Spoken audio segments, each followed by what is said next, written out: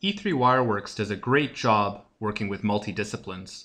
Here I have a project with an electrical sheet, a pneumatic sheet, as well as a process sheet. It's quite common for devices to exist in more than one sheet.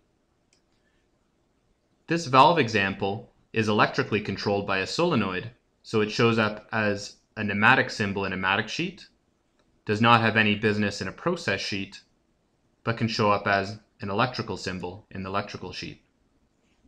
In a similar way, I have a pneumatically controlled valve that shows up as a pneumatically actuated valve in the pneumatic sheet, has no business in the electrical sheet, and shows up as a process valve in the process sheet.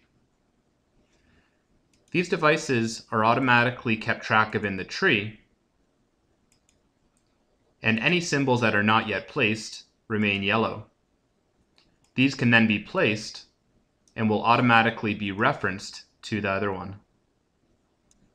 I can jump from my electrical sheet over to my pneumatic sheet, from my pneumatic sheet over to my process sheet, and vice versa.